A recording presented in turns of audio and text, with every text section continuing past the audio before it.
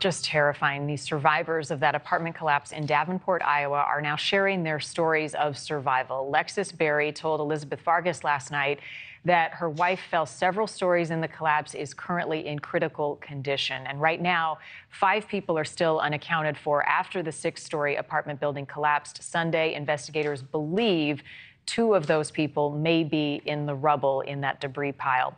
It's unclear what happened to the other 3 individuals. We're still asking that question. But at this hour, there have been no official reports of anyone who has died. Right now, rescuers are trying to weigh going into the rubble to search for survivors and risk a bigger collapse or to have a controlled demolition. All options on the table, but the search for life is the priority. We're joined now by a resident of that apartment building, Justice Jacobs. Thank you, Ms. Jacobs, for being with us this morning.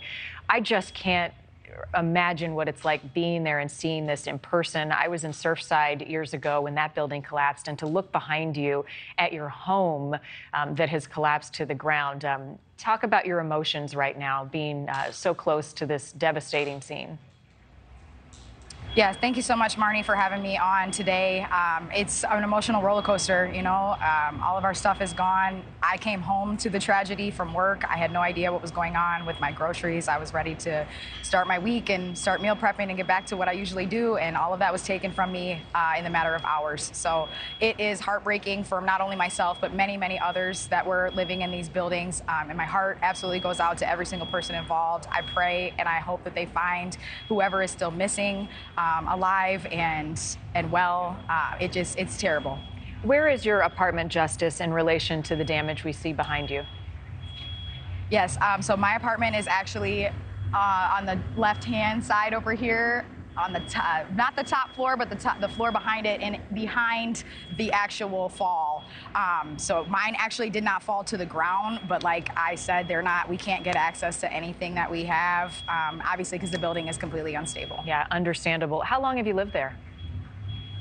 I actually just moved in March, so I was a new resident looking forward to a new start in life, and this happened, so that was pretty unfortunate. Yeah, it is. Talk about your experience being there and what you saw. We've heard complaints with the building and maintenance. Was that anything that you noticed, and did you share that concern? Yes, I did. I had a few maintenance issues. I mean, honestly, like I said, I've only been there for 3 months, so having maintenance issues and not being responded to in the first couple of months is it's kind of ridiculous. So that was unfortunate. I didn't have anything that I believe pertained to the fall, but there was reports of my neighbors. They had cracks in their walls starting as early as last week or 2 weeks ago that they were noticing that they were telling maintenance about, and no one got answers about that. There have been some rescues. We had the rescue of Miss Lisa Brooks, 52 years old, that happened on Monday into Tuesday. Some animals, some pets have been rescued. I understand your pet was among those that was saved? Yes, ma'am. Xenon, my dog, was out roaming the streets of Davenport, and the King's Harvest Shelter actually was able to locate her and reunite us the other day, so that was amazing. I feel bad for all of the pets that, you know, we're still missing or are still missing that haven't been returned to their owners. That's some people's, that's their world, and that's all they have. Justice, where are you staying right now? I mean, where do you go? Yeah, so right now I have a lot of support, a lot of family support, a lot of client support. I own a small business out here in our community, and a lot of my clients are helping me out. I am staying with one of them over in Rock Island for the time being until we can kind of sort some of this out. I know compensation has been offered to some people who live in the building. Have you been a recipient of any of the financial aid and support?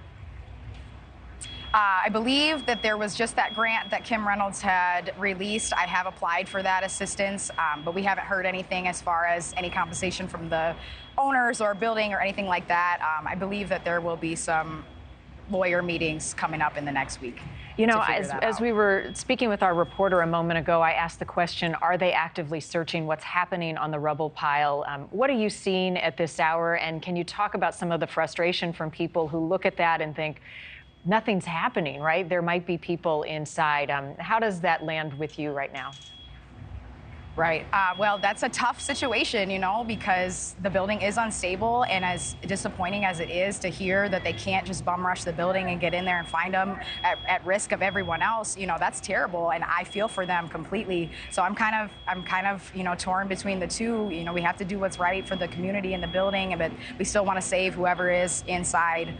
So that's tough to deal with.